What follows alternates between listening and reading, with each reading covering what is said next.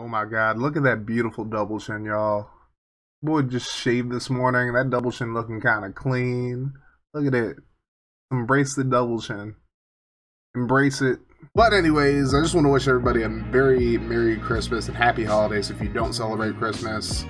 I know with everything going on this year, the holiday season definitely hit different. Definitely hit different for me. But I hope you guys had a good holiday regardless.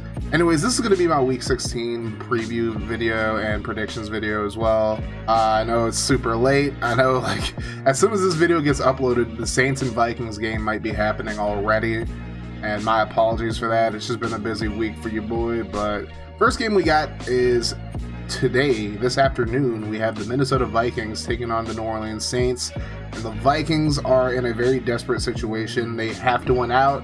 And they need the Bears to lose out and the Cardinals to lose out as well in order for them to get into the playoffs.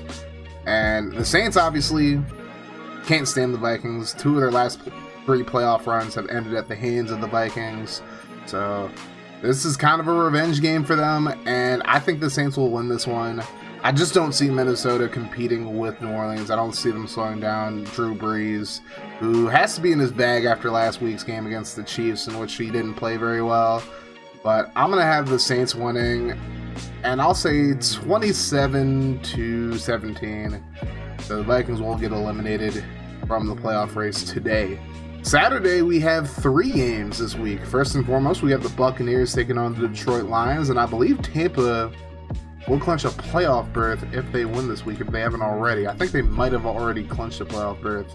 Checking right now as I'm recording this video, to be completely honest with you. No, Tampa has not clinched a playoff berth yet, but they will with a victory over the lowly Detroit Lions. And I think Tampa got this one. Again, Detroit's defense just isn't very good, and I don't think they're going to be able to stop all the weapons that the Buccaneers offense have through the air.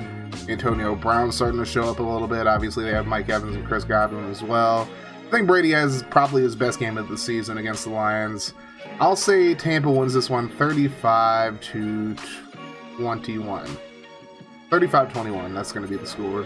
For the 4:30 game tomorrow, we got the 49ers taking on the Arizona Cardinals. And the Cardinals, I believe, they need the Bears to lose, but if they win, the Bears lose, they'll clinch a playoff berth. Meanwhile, the Niners are already eliminated, so honestly, all they can do is just play spoiler to the Cardinals. I think Arizona got this. Again, I think the Niners are just way too beat up, and I think Kyler Murray and DeAndre Hopkins have another big game this week. I'm going to say the score is Cardinals 38, 49ers 20. And for the final game on Saturday, we have the Miami Dolphins taking on the Las Vegas Raiders. And the Raiders, they're playing for their playoff lives. They need a win, and they need Miami to lose next week, and they need Baltimore to lose out. And I don't know if either of those things are going to happen, so we'll see what happens. Las Vegas just has to control what they can control by winning the next 2 games. They got to beat Miami this week, obviously, and then Denver next week. Derek Carr practiced this week, and he hasn't been given a designation, so we'll see what happens. But John Gruden is also not named a starter, so maybe Marcus Mariota starts this week. We'll have to see. Either way, I'm taking Miami to win this game. I just don't trust the Raiders defense to help them out. I know Mariota threw the pick last week, but I think offensively the Raiders did everything that they could to win the game outside of that pick. But it just didn't pan out for them. And I don't see it panning out against the Dolphins. As long as Tua Tagovailoa doesn't make any mistakes, I think Miami got this one. And I think they'll win this one 34-27, and the Raiders will be eliminated after another slump in the second half of a season. They've done this so many times over the past few years. I don't know if this is going to cost John Gruden his job or not, but man, that might be a conversation they have to have. Now we go to Sunday's games. The first one we have is the Kansas City Chiefs taking on the Atlanta Falcons. Chiefs have a chance to clinch the #1 seed in the AFC by winning this game, and they're 10.5-point favorites to win this one. I'm going to pick the Chiefs to win this one. I just don't think the Falcons secondary is going to be able to hang with the Chiefs receiving core. And I know the Chiefs are missing Clyde, so their running game's not going to be as good as it is, but Mahomes is just going to be too much for the Falcons. So I'm going to pick the Chiefs to win this one 38-10. Next up, we got the Cleveland Browns taking on the New York Jets. Browns have a chance to clinch their first playoff berth since 2001, I believe. Correct me if I'm wrong on that, but I'm pretty sure it was 2001. And they're taking on the Jets team that just won their first game of the season in a year that we all thought they were going to go winless. I mean, that caught me by surprise completely. But I think the Jets go back to reality. I think the Browns take care of business. The Browns don't have as many questions / liabilities as the Rams do. And I think the Browns take care of business in this one. 31-17 is the score I'll give them. I think the Jets will put up a fight. I think Sam Darnold is certainly fighting for his opportunity to be the Jets starter next year. But the Browns will win this one. Next up, we got a pretty big game in the AFC. We got the Pittsburgh Steelers taking on the Indianapolis Colts at Heinz Field. And the Steelers, riding a 3-game slump right now, are playing against a team that they really don't want to play in this situation. Colts have been playing very well over the past few weeks, and their defense is starting to get healthy again. I really want the Steelers to win, obviously, as a Titans fan, but I'm going to pick the Colts to win.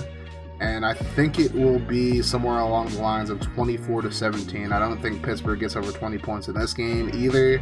I could be wrong. I don't know how confident I am in this pick, because one would hope that the Steelers have been humbled after losing to the Bengals on Monday night.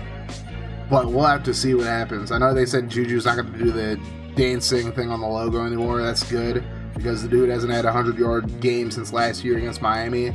That's been his only 100-yard game in the past 2 years, so if he wants people to take him seriously as a #1 receiver, he should start, performing on the field at very least. But I'm going to go with the Colts to win this game. I just think their defense is going to be way too much for a very anemic Steelers offense. Next up, we got the Chicago Bears taking on the 1-13 Jacksonville Jaguars. The Bears still fighting for a playoff spot.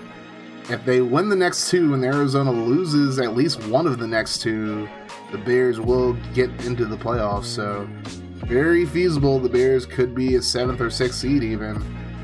I'm going to go with the Bears in this one. The Jaguars defense just really has not done anything to convince me that they can stop anybody. I mean, especially giving up 44 last week to Baltimore. No shade to Baltimore or anything like that, but I think the Bears will be able to take care of business in this one, and I will say the score will be 30-17. Next up, speaking of the Ravens, we got them hosting the New York Giants, who are fighting for a playoff spot. If the Giants can win the next two and Washington even loses one, I believe the Giants would clinch the division since they swept Washington this year. But they're not going to beat Baltimore. I think the Ravens got this one easy. The Giants just haven't been good. Their defense has been pretty decent, but offensively they really have nothing. So I'm going to give the Ravens this one by a score of 27-10. And I believe a loss would damage the Giants' playoff hopes, but as long as Washington doesn't win, they'll still be alive. Next up, we got a pretty irrelevant game in the final game of the 1 p.m. games, at least. We got the Bengals taking on the Texans. Both teams are pretty much playing with house money because, again, the Bengals have so many needs outside of the quarterback position. Winning games might hurt their draft stock a little bit, but there are only so many players that will be taken that they probably couldn't utilize. That it doesn't really matter if they win. I mean, granted, I'm not a big supporter of tanking. I mean, just the idea of tanking, like, I get it, but I'm not a fan of it personally. I'm going to take the Bengals to win this game. They showed me a lot of heart against Pittsburgh, and I think they'll be able to slow down this Texans offense, even with Deshaun Watson playing very well on a really bad team. I think the Bengals will take care of business. It's going to be a low-scoring game, though. I think it'll be 20-17 in favor of the Bengals. So now we go to the 4 o'clock games. First one we got is the Denver Broncos taking on the Los Angeles Chargers in another pretty meaningless game. I'm going to go with the Chargers to win this one, 24-17. I think Anthony Lynn is fighting for his job at this point. There's no guarantee he's going to be fired, but he's going to put up a fight. He's going to have this team be competitive over the next 2 weeks. And I think Justin Herbert will just be too much for this Broncos defense. Next up, we got the Carolina Panthers heading to the DMV to take on Washington. And Washington, with a win this week and a Cowboys and Giants loss, will clinch the division. So a huge week for the Washington football team. Alex Smith is questionable, I believe. I don't know if Dwayne Haskins is going to play, but if Alex Smith plays, I have full confidence Washington wins this game. But in general, their defense is just going to be too much for the Panthers, and Teddy Bridgewater hasn't been very good this season, to be completely honest. And Christian McCaffrey's not going to play, so Carolina really has nothing offensively. I'm going to go with Washington winning this one by a score of 17-10. Next up, in what could turn out to be an NFC East eliminator, we have the Dallas Cowboys hosting the Philadelphia Eagles. Cowboys sitting at 5-9, the Eagles sitting at 4-9-1. Both teams still very much alive in the division race, but the loser of this game is going to be out.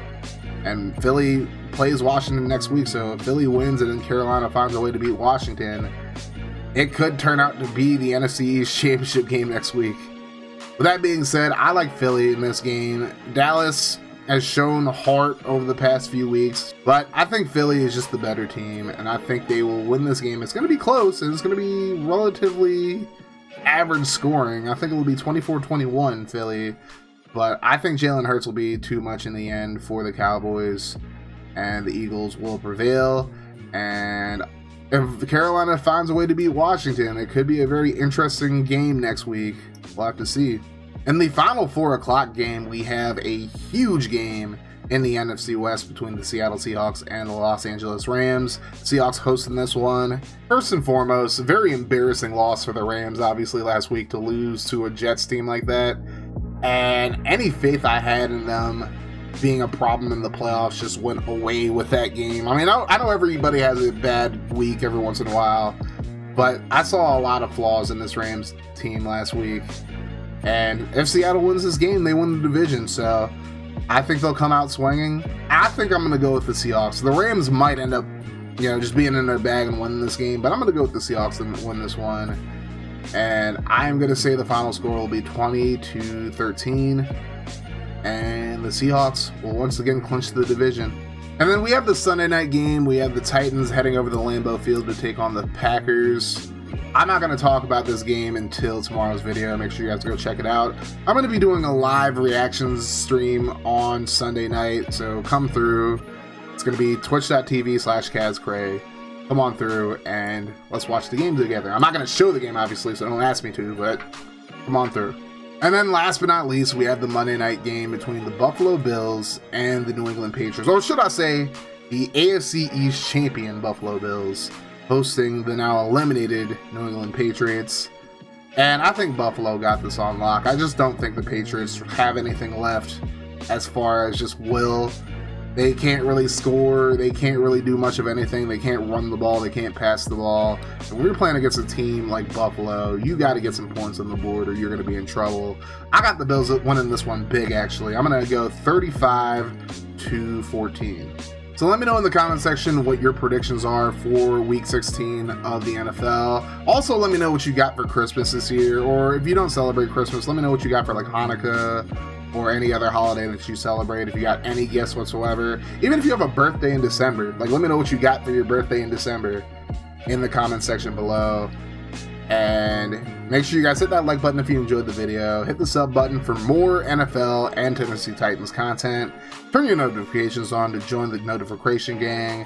That way every time I upload a video, you guys will be notified. And we're going to keep the good vibes rolling here, guys. Once again, happy holidays to each and every one of you. This has been CazCray, and if you want to see more from the channel, check out the videos in front of you.